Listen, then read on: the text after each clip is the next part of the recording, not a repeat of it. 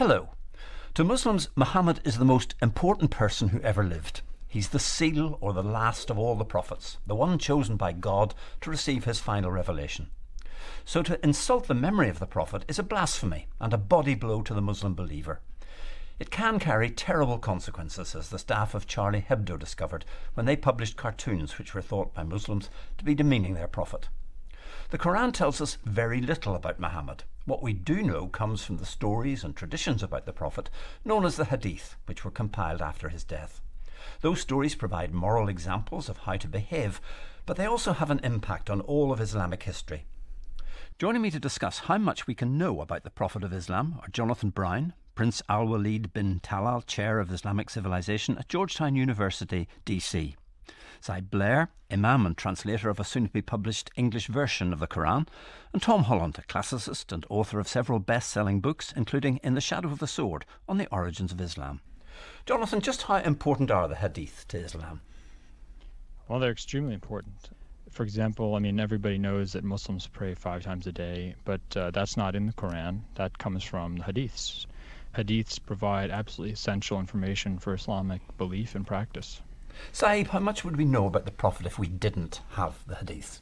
Well, we'd have a general idea, because the Quran, of course, does refer to various aspects of the Prophet's life, but we wouldn't have the detail. And the detail is all important when, after all, the Quran tells us that we have to obey the Prophet. To follow the Prophet, you have to know about him in every detail, and only the Hadith provide us with that.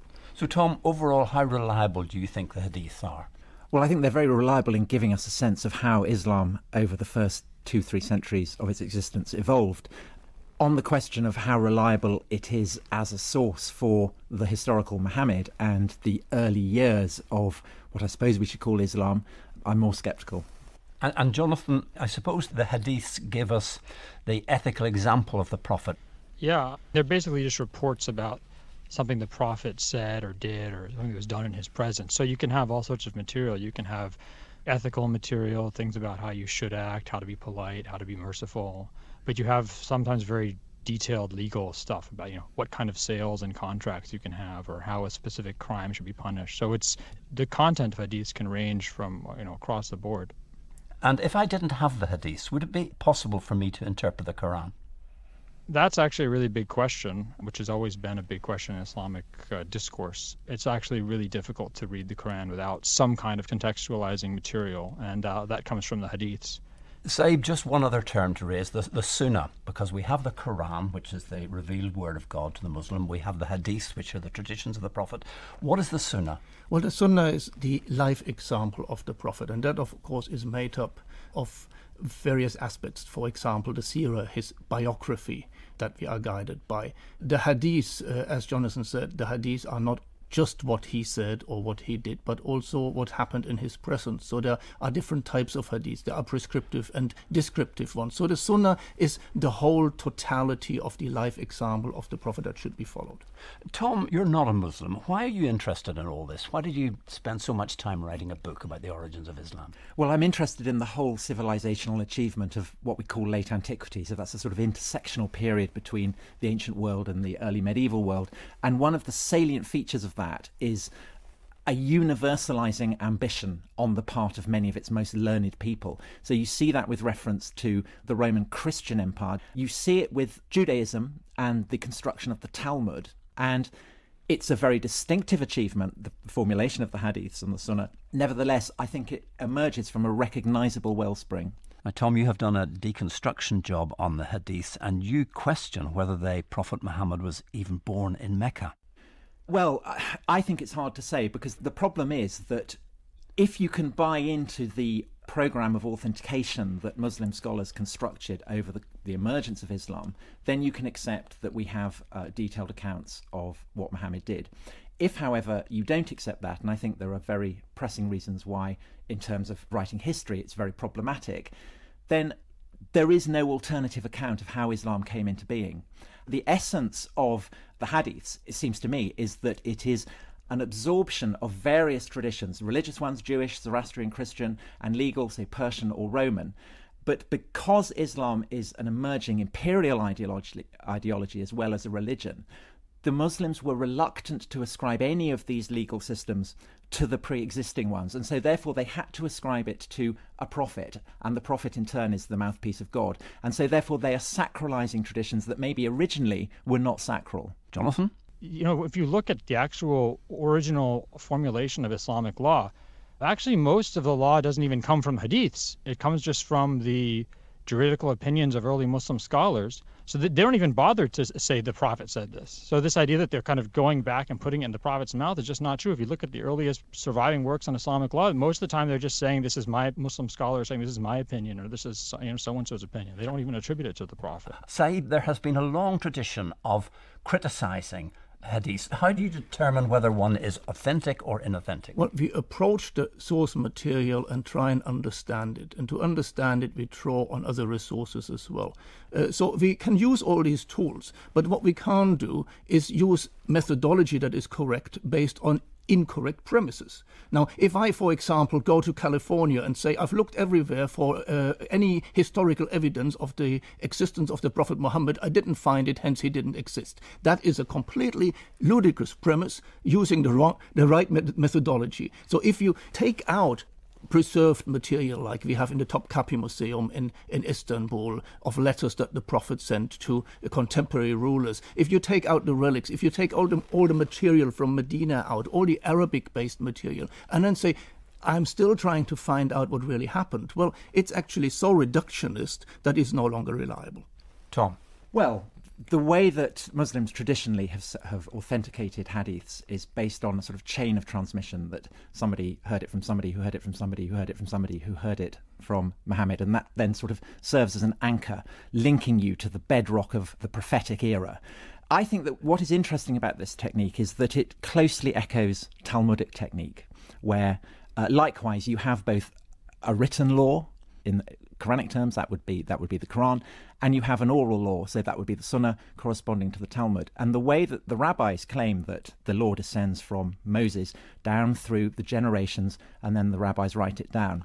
Now, I think it's very telling that Surah, one of the great centres of Talmudic scholarship, is very close to Kufa, which is one of the great centres of Hadith scholarship. In Babylon. And I suspect very strongly that the whole methodology that was derived for authenticating hadiths is actually rabbinical.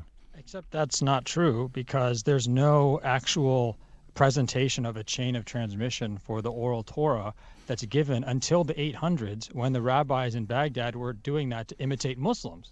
Yeah, they had an idea of the tradition going back to the oral Torah of Moses that's passed down through the priests and then the rabbis, but they don't actually have a chain of transmission saying this rabbi heard it from this rabbi, heard it from this rabbi. And if you look in the Talmud, they don't actually have long chains of transmission. They just say a rabbi so-and-so said something. They don't say, I heard it from this person who heard it from that person who heard it from that rabbi. That's only the Muslims who innovate that, and then the Jews copy them in the 800s. But Jonathan, you accept that there were lots of forgeries of hadith. There were lots of false hadiths. Of course, yeah, definitely. That's why Muslims came up with this, what they thought was a good science of trying to authenticate them, because they were presented with hundreds and hundreds of thousands of made-up reports. And a lot of those reports come in the form of propaganda, because we know that not long after the death of the Prophet came the Sunni-Shia split. And you've two different sides of an argument who are using these hadiths to bolster their own position. Oh, yeah. I mean, you could find hadiths that are propaganda for everything. From the Sunni-Shiite split to certain theological positions to the, eggplants being the best vegetable. You can find anything. There's always some hadith made up to prove a point. But if these are propaganda documents, how can we trust them? Oh, well, that's a great question. You have to try and figure out how to try to decide if the Prophet said it or not. And that's what Muslims tried to do from basically beginning in the mid-700s, the early 700s, trying to figure this out. Tom? I think that sort of exemplifies the problem. How do you winnow out the false hadiths from potentially the true ones? I'm sure there are fragments of material that do derive from the time of the Prophet, but what's interesting is that often when we can identify those very few fragments, they are presented in a context that suggests that the person who is referencing it has no idea of the original context in which it was uttered or written down. And I think because presumably they were compiled a long time after the death of the Prophet and the events that they're purporting to be Well, I reporting. think these sort of fragments exist there, and then they get set within a specific context that illustrates what the lawyers want it to illustrate. The issue, I think, essentially is whether you think it is the prophet who is influencing the lawyers, or whether it is the lawyers who are basically fashioning the prophet. I think it's the lawyers, essentially, who invent Muhammad. Tom, I think that's just a lot of conjecture based on almost nothing. The science of Hadith and classification of Hadith is a very thorough science, and it has come up with various classifications. For example, start with the Quran. It is an oral tradition witnessed by so many people simultaneously that we know that it is credible and reliable. But how do we know that? Likewise, let me at least explain the system, how it works. We have other classifications of Hadith. We have those that are sound, those that are of good quality, those that are weak in their chain of narration, etc. Now, where does it matter? If it's about the eggplant, whether you like it or you don't like it, it doesn't really matter. But if it comes to decisions, whether we can actually use certain rulings and apply them judicially, then it does matter, and then we have to be scrupulous about it.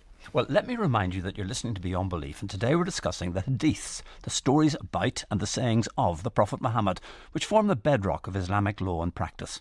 How reliable are they? And to what extent are these stories informing the actions of extreme Islamist groups like Islamic State? And with me are Sahib Bleher, Tom Holland and Jonathan Brown. There are people who completely reject the Hadiths and who still call themselves Muslims.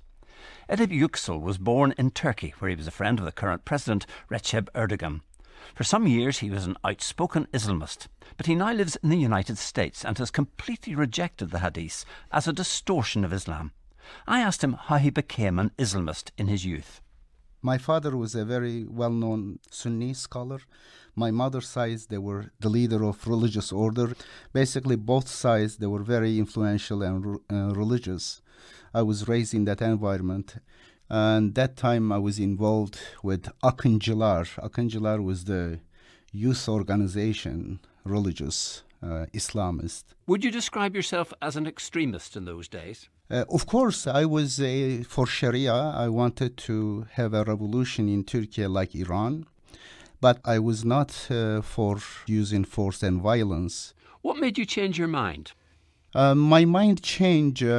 That time I translated the work of Dr. Rashad Khalifa. He had a very original study on the Quran. And then after that, I decided to communicate with him. I expected a guy like my father, but I was very disappointed in him. I found him that he was an infidel. He didn't believe in Hadith and Sunnah. We had debates, and each time he would win. I found out that the Islam I was promoting had nothing to do with the Quran or with the message of Muhammad. And you became what you call a Quran-only Muslim? Yes. What does that mean? Quran alone means the only book for Islam which is peacemaking to be followed is the Quran alone. So you're basically denying the Hadith. You just want to concentrate on the Quran. Absolutely. Hadith is the source of evil in today's Muslim people. More than 1.6 billion people are handicapped, are doomed to ignorance and to polytheism and to barbarism because of the teaching of Hadith and things. You have paid a very heavy price for your belief. I knew the risk. I knew that I will be excommunicated, there will be fatwa issued against me, and I will no more be a best-selling author. Forget about that. My life will be at risk. And my father was the first one who disowned me publicly, who wrote articles against me. Basically, I was condemned as a heretic. I passed through a lot of pain to question my religion. It's not easy. But they didn't have mercy. What did you say to people who would say to you that you can't really know about Islam without the Hadith? For instance, you wouldn't know that you had to pray 5 times a day. That's a good question. They created so much details, these religious scholars, so many ridiculous rules they created, and through that Muslims turned to robots. They are just following silly formal rituals which has nothing to do with the message of Islam. Are you basically saying that the Hadith distorts the meaning of Islam? Hadith distorts, and the Quran is enough, Quran is perfect, and the Quran is fully detailed. That was Edip Yüksel. Sahib, is he a Muslim? Yes, but a misguided one. He wants to throw out the baby with the bathwater. The Quran is the foundation of Islam. The Hadiths are one of its structural elements. And if you start meddling with that, dismantling it, you actually demolish the whole structure. Jonathan, is it true that the Prophet said that nothing about him should be written down? No, it's not true. One of his companions said that early on, the Prophet didn't allow his companions to write anything down except the Quran and a specific thing you say during the prayer. And then later on, he allowed them to start writing other things. In the beginning of Islam, people don't have copies of the Quran sitting around on tables and stuff. The Quran hadn't even been compiled into a book yet. So it was really hard to tell when something coming out of the Prophet's mouth is the Quran versus his own words. So you can see there was concern about mixing the two bodies of material up. But then toward the end of his life, when he's an administrator and a judge and a statesman, then he allowed people to write things down. So how did you react to Oedip's interview? Actually, I read his reformist translation of the Quran, and I think he's, he sounds like a very traumatized person. When you hear him say things like 1.6 billion people are condemned to barbarism and that they're robots, that's just not true. You go see some Muslim praying in Bangladesh and crying during the prayer who's deeply moved by what he's doing, or some woman fasting in Bosnia and what that means to her. These people aren't robots. Things aren't dry rituals to them. So I think that's really unfair characterization.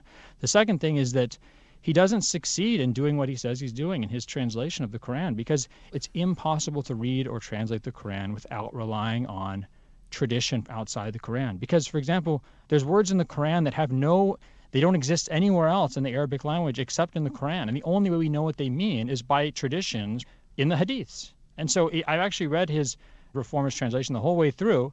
And sometimes there'll be things in the Quran where he says, I don't have information for this, so I just have to leave it untranslated. But there's other things where he just goes and relies on Arabic dictionaries, classical Arabic dictionaries, and you go and look at that definition for the word in that dictionary, and what does it come from? A hadith. So he doesn't succeed in actually shedding this body of material that he thinks is so suspicious. But Sahib, if for him the Quran is enough, what's wrong with that?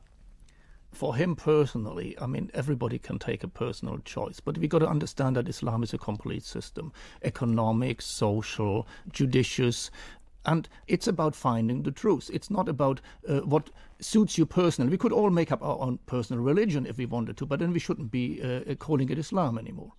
Well, I think it's the nature of the beast.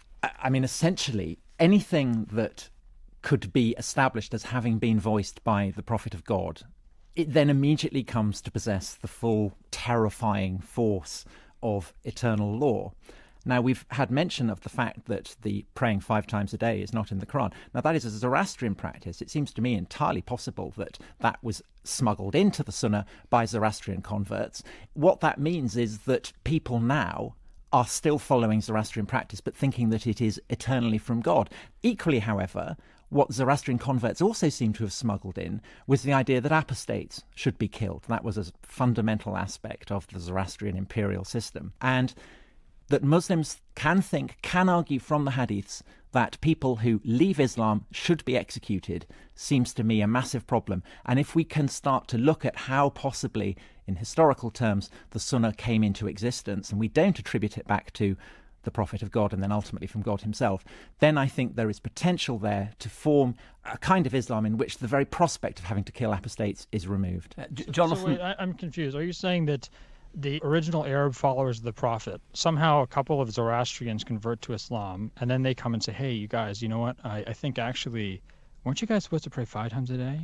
And they're like, we don't remember that. We lived with the Prophet for 20 years, but I think maybe we should start this. That's just a preposterous idea that somehow Zoroastrian converts to Islam convince all the other Muslims that they have to pray 5 times a day as an absolutely essential part of their religion, the one part that nobody disagrees on. I want to move on to some of the contemporary issues that we've just begun to touch upon, because there is a sense in which the extremists, the Salafis, the people who claim that they revere the successors of the Prophet, want to purify Islam, and they're doing that by using hadith to try to find an original Islam that will accept barbaric punishments.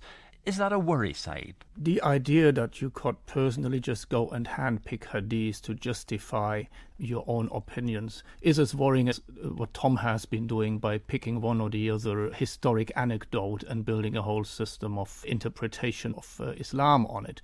Islam has various structural elements. There is the Quran, there is the Sunnah, the Hadith. In addition, there are the schools of thought. These are various ways of interpreting the Quran and the Hadith and deriving from them legal rulings. And if you move away from that, if each individual thinks they are competent to read the mind of God or to understand the prophet without having to actually go through this rigorous process of examining the whole of the evidence, then that becomes very, very dangerous. But Jonathan, these people, the Taliban, the Islamic State, can turn to Hadith and can find justification within the Hadiths for their extremist behaviour, their brutality.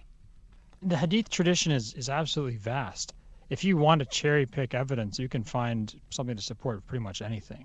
It's not that the Hadith tradition is enabling them to do this. It's their own kind of desire to find evidence to support. But they would struggle to find justification for doing it in the Quran. Oh, that's just not true. Hadith. But I mean, I think this is one of the big, I actually wanted to comment on this. This is a big canard here, which is that the idea that the Quran is somehow this liberal 21st century document is nonsense. I mean, the Quran says that the thief will have his or her hand cut off.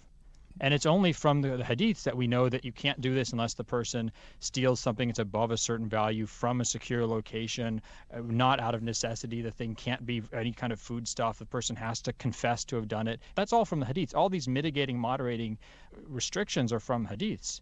It's a sort of false dichotomy saying the Quran is sort of this document of moderation and the hadiths provide the extremism. Tom? The classic example, I guess the single hadith that has caused most anxiety would be one which describes Aisha, the favourite wife of Muhammad, marrying him at 6, and then Muhammad consummates the relationship when she is 9.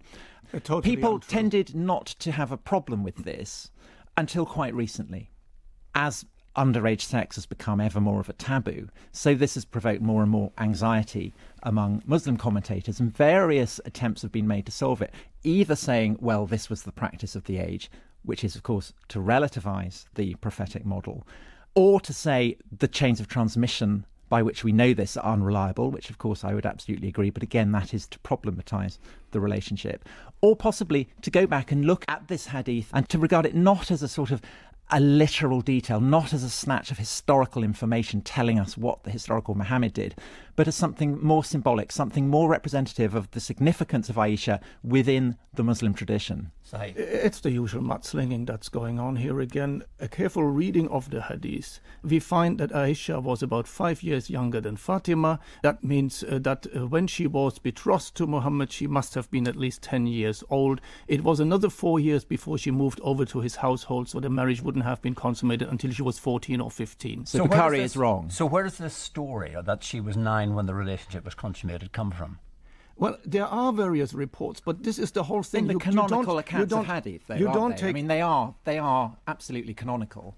Jonathan? I think it's an authentic report. In fact, I think the scholar whose work does represent the state of the field in Western scholarship on hadith, the German scholar Harold Motzke, if you were to take his methods of dating hadiths, I think you could date that report of Aisha back to actually about the time of Aisha. So I think what contemporary report you're saying? Yeah, I think that's an accurate report. I think even from a non-Muslim perspective, it's a good argument that goes back to Aisha. So how do you reconcile this with your sense of modernity? Well, I reconcile it because nobody had a problem with this until like 1905. I mean, it was just not an issue. Even Western scholars writing about Muhammad in the 1800s, even the 20th century, just didn't care. But I suppose the problem is that you're using Muhammad as a moral exemplar. You're saying this is the person that we should follow, and he had sex with his wife Aisha when she was 9 years old. Muslim scholars have been very clear about this. You cannot have sex with someone who is not physically able to have sex. Just because the Prophet did something doesn't mean Muslims have to do it.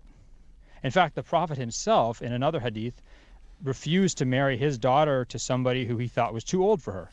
Just because the Prophet did something, it means it's permissible in general. It doesn't mean you have to do it. And in fact, it also doesn't mean that you can't make very good arguments that it's bad policy. I mean, if you look today and you say now people go to high school and they have ambitions of university degrees and they want to have careers, in our day today, it might be very good policy for Muslims to say it's better not to marry until you're 16 or 18 years old. That's why if you look at most Muslim countries now have age restrictions at either 16 or 18 years old.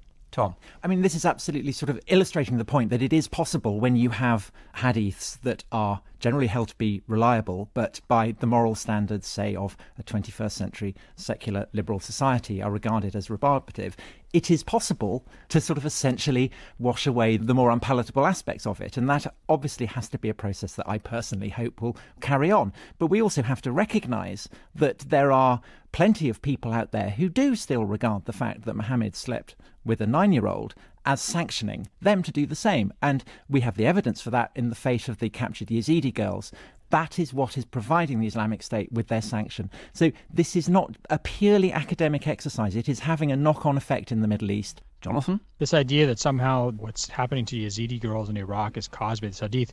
An American soldier in Iraq was convicted by an American military court of raping and murdering an Iraqi child. And American soldiers sexually abused Iraqi children in Abu Ghraib prison. They probably weren't saying that they were inspired by a religious leader. My point is that this kind of action in warfare is not just the purview of Muslims. No one is saying it is, but the issue is that Islamic State are sanctioning what they're doing. They are sanctioning slavery, execution, the rape of 9-year-olds by drawing on the hadith. I'm not saying that that is what every Muslim does. It's clearly not what has happened over the course of Islamic civilization. But the fact that it is possible to use hadiths in this way seems to me a problem. There's families in Iraq and families in Afghanistan that gladly marry their children off at young ages, not in a wartime and not in situations where the Islamic State is taking over. So, I mean, this is not just something that is being used by some extremist organization. This is part of the culture in those areas. But Jonathan, do you not think it's a problem that people like Islamic State and Boko Haram in Nigeria can use a hadith as justification for the sexual abuse of their captives? I think the problem is that they're engaging in the practices. I don't blame a body of tradition that's been around for 1,400 years for the decisions of some group that exists today. I blame the people who used and abused the law for those decisions. I don't blame the legal tradition itself. Well, we must bring this discussion to a close. But just before we do, Sahib, can I ask you, why does it matter if these stories in the hadiths are true or not? Well, it matters a great deal because decisions are being taken. Is it allowed for me to use material from STEM research in a treatment for an ill patient? I go back to those sources. And so I need to know that these sources are reliable. Tom? Well, there's a Pakistani scholar, Fazlur Rahman. He was aware of the problematic nature of the hadiths as a source, and he said that if all hadith is given up, what remains but a yawning chasm of 14 centuries between us and the Prophet? I think he's right. Jonathan? These things are important because Muslims, regardless of what people want to say, I mean, Muslims believe these things to be true and they have tremendous meaning for them. And unless you take them seriously and respect Muslim sensibilities, you can't really have a productive discussion with Muslims about these issues. Well, that's all for this week. My thanks to Tom Holland, Jonathan Brown and Sahib Bleher. And Beyond Belief is off for a short break, but I'll be back again in the middle of August for more programmes on the place of faith in today's very complex world. I hope you'll join me.